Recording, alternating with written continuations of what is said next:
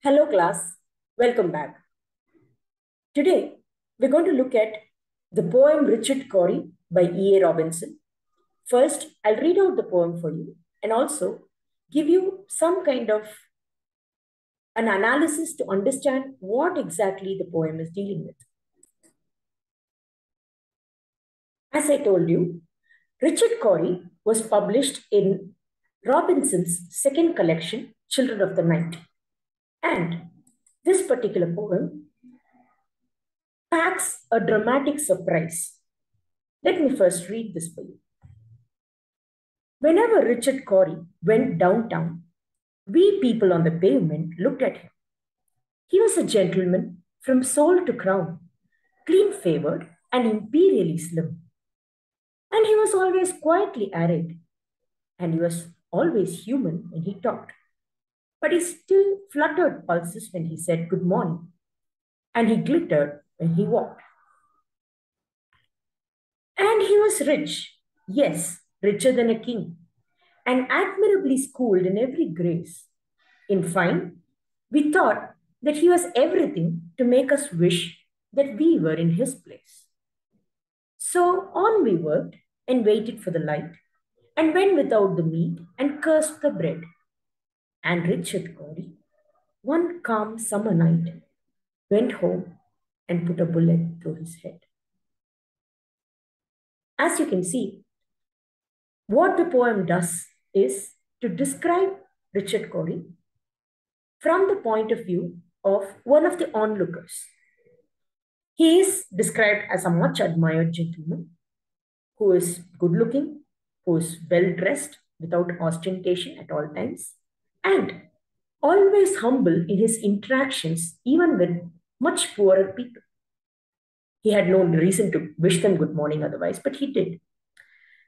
He is also described as richer than a king, and so he is at the same time an object of envy for these people.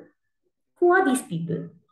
We hear one representative voice as the speaker, but he calls himself people of the pavement, so he speaks for a lot of others. Okay? So you get to know that the speaker is comparatively poor, and he feels that Richard Cory is out of his range in terms of his status and his accomplishments, the way he's admired and everything.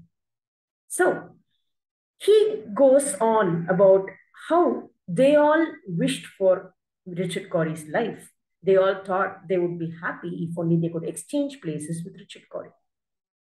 And they kept cursing their own poverty, they kept cursing their own hardships, not realizing that Richard Cory might probably be going through something on his own.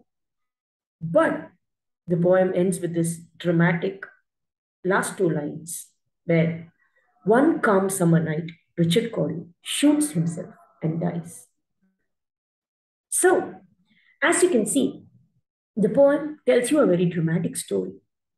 And the drama comes from the fact that there is a stark difference between appearance versus reality. So, on the surface, it appears as though Richard Cory has got everything that any human being could wish for. But what secret sorrow he harbors is not known to anyone. So, therefore, the poem drives home the idea that appearances can be deceptive. A closely related idea is that wealth does not guarantee happiness. Richard Cory had good looks. Richard Cory had a huge wardrobe. He had riches more than a king.